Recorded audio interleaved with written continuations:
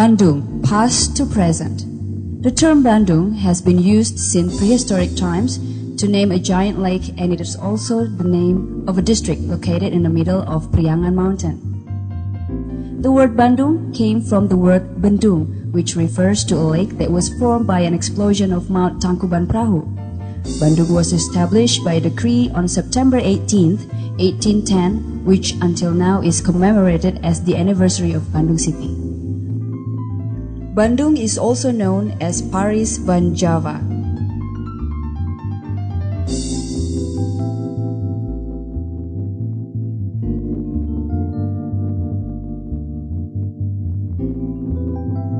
It can be shown by the existence of Braga Street, the most European shopping complex pathway in Indonesia.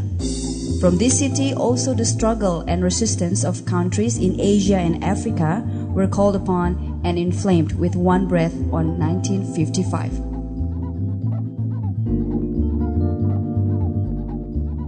The city of Bandung is located between 107 degree 36 minutes east longitude and 6 degree 55 minutes south latitude. That geographic position resulted Bandung to be a very strategic city from various aspects: communications, economic, or even security, because Bandung is located exactly at the axis of National Highway and the axis of Economic Highway, north and south for agribusinesses commodities, west and east for service and goods commodities.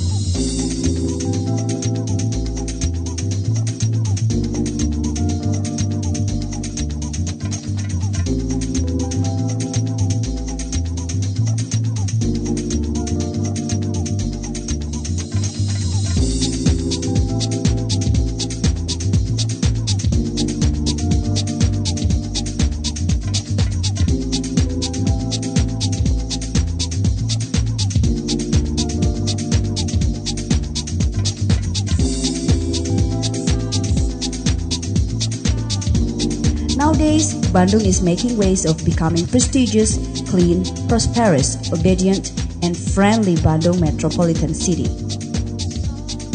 Lifestyle of Bandung. Mornings in Bandung city awaken enthusiasm and spirit of the people to start their activities. This enthusiasm spurs the economic growth, or LPA, of Bandung to 6.83% in 2003, with gross regional domestic products of 20,690,500,000 rupiahs. The level of inflation in Bandung is 11.09%. Bandung is known with its creative people commodities. In this modernization era, Bandung successfully maintains its culture, affecting its people's cultural behaviors. Culture, which is deeply rooted in the society, resulted the work of cultural human beings. From the city, arts are born and become masterpieces for culture in Indonesia. So then, Bandung becomes a trendsetter for traditional and modern culture in Indonesia, in art, architecture, fashion, and music.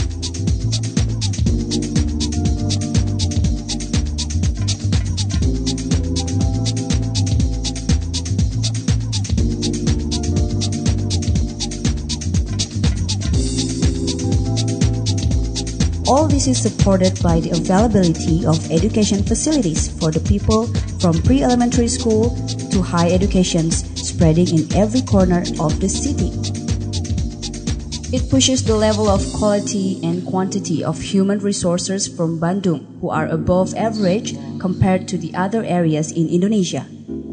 Various science and knowledge can be learned in this city, causing Bandung to become the city of education and the center of various fields of national research activities. This city is located 791 meters above sea levels and surrounded by hills and mountains, causing it to be highly potential in its ecosystem. Other than that, its damp and cold climate with average temperature of 23.1 degrees Celsius and average rainfall of 204.11 millimeters, enabling people to do their activities comfortably. Bandung as Paris van Java in the past times now is still maintaining its identity as the city for shopping, food, and entertainment tourism.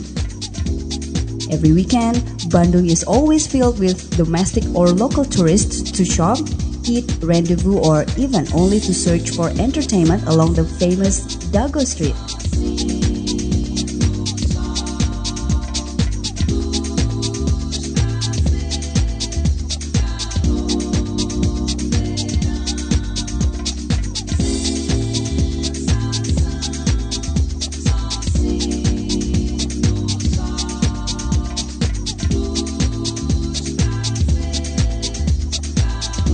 Bandung has become the trendsetter for fashion and trend lovers in Indonesia.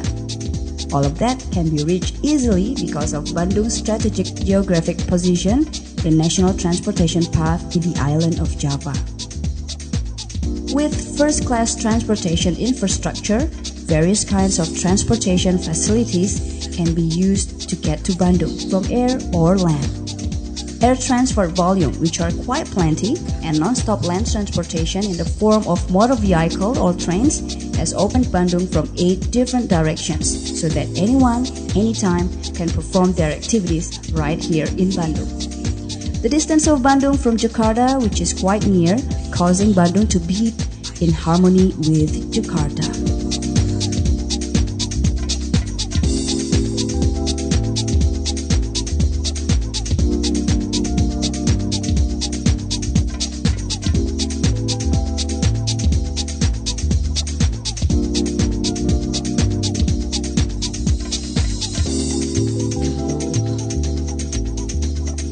Bandung can be reached 3 hours by train, 3.5 hours by car, or even 30 minutes by air transportation. And it gives amenity for investors to travel from Bandung or to Bandung.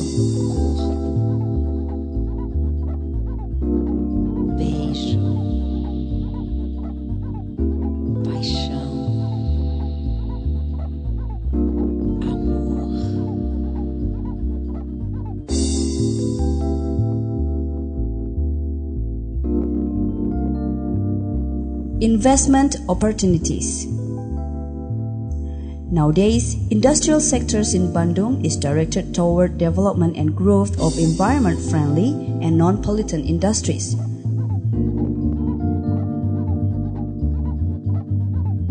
Other than that, industries that produce science and technology products have become development and growth for future industrial sectors, such as those which have been pioneered by PT DI, Pindad, LIPI, Batan, LAN, and PT Inti. As a city of education, Bandung opens the opportunities for investors to invest in education sectors through the development and growth of high education areas in East Bandung, the availability of education supporting services such as education facilities, technologies facilities, and also private education services, and also places to train workers. Even though Bandung is giving all of its potentials to become Bandung Metropolitan City, the government of Bandung still cares and maintains the conservation of environment and nature's continuity around Bandung. Even through its nature, Bandung offers nature-friendly investments in the form of development of integrated economic areas and not destroying the conservation of the environment, such as the arrangement of protected forests of Dago Pakar and also Puncur. Other than that, through plans of developing integrated area of Gede Bage, Bandung offers a strategic location to be developed to become integrated tourism area for the people. Commerce and service sectors are the most dominant sectors in Bandung's PDRB growth rate with a percentage of 42.26%. Commerce and service sectors have become one of the most considered superior investment sectors, particularly with the vision of Bandung, which is prestigious service city, causing those sectors to become more dominant.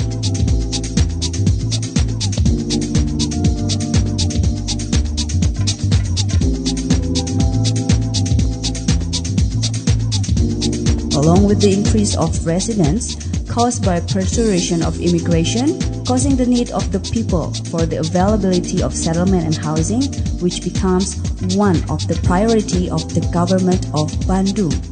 Because of that, Bandung offers investment opportunities in the sectors of property by developing integrated housing areas in East Bandung for ready-to-build areas or ready-to-build environments, and also by revitalizing undeveloped areas in Bandung through building vertical housing systems.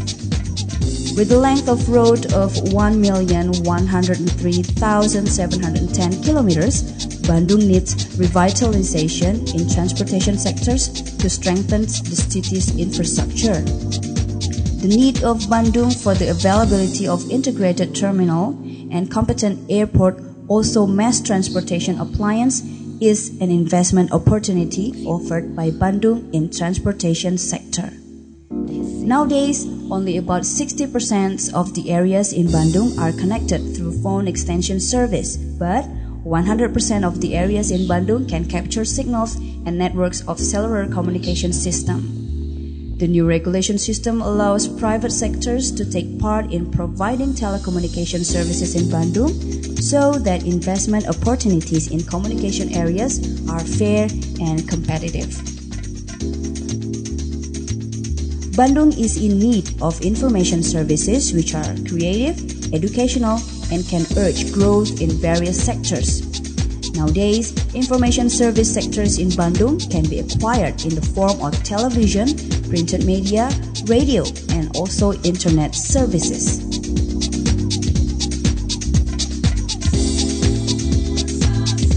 Future plan, city development, Western Bandung and Eastern Bandung. Bandung is planned to be directed toward even distribution, growth, service, and harmony of regional development activities by maintaining the environment's balance and the availability of regional resources. That planning is done by developing two primary centers in West Bandung and East Bandung areas, divided in 6 development areas with each primary center and 1 secondary center. The development of primary and secondary centers is supported by completing and increasing transportation network through the making of alternative roads, freeway inside the city, north circular path, and north-south access in East Bandung area. That policy will direct and prioritize the development in Bandung toward the new city in East Bandung area. It is also supported by controlling the development in old city areas and revitalizing the centers of the city and limit the development in North Bandung areas, which are conservation areas.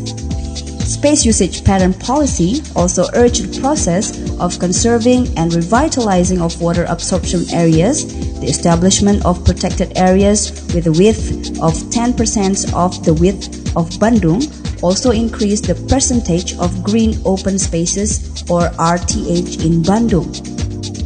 Other than that, there will also be established incentive and disincentive system. Specific incentive will be given to urge development of Gedebage Primary Center, development of Sadang Serang, Setrasari, and Archamanik Secondary Center, the development of integrated terminal, also the conservation of buildings and areas. While this incentive will be done for limit and controlling process, growth and development in West Bandung area. Nowadays, in democratization and openness era, the government of Bandung under the leadership of Hajir Dada Rosada SHMSE has established a desire and intention to increase service, including for all the investors who are willing to invest in Bandung. The government will give maximal aid by providing amenity in information and service aspects for all the investors. With a democratic, honest, and justified government, Bandung offers various choice of beneficial investment opportunities for you.